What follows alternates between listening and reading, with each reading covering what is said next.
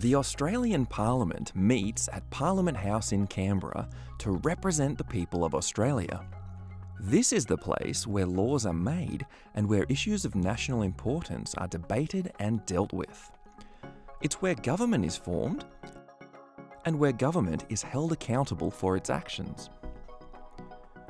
In Australia, the Parliament is made up of the monarch, represented by the Governor-General, and two Houses of Parliament, the Senate and the House of Representatives. At election time, Australians vote to send a person from their local region, known as an electorate, to represent them in the House of Representatives.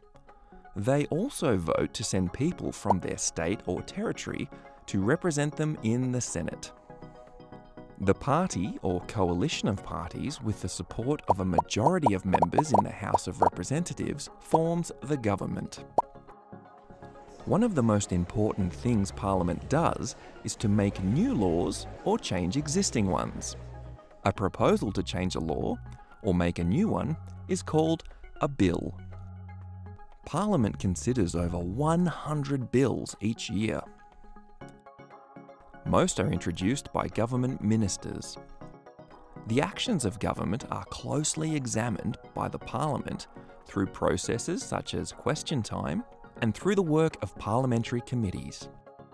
In summary, Parliament has four main functions. It represents the people of Australia, and it's the place where government is formed. Parliament makes and changes laws, and examines the work of the government.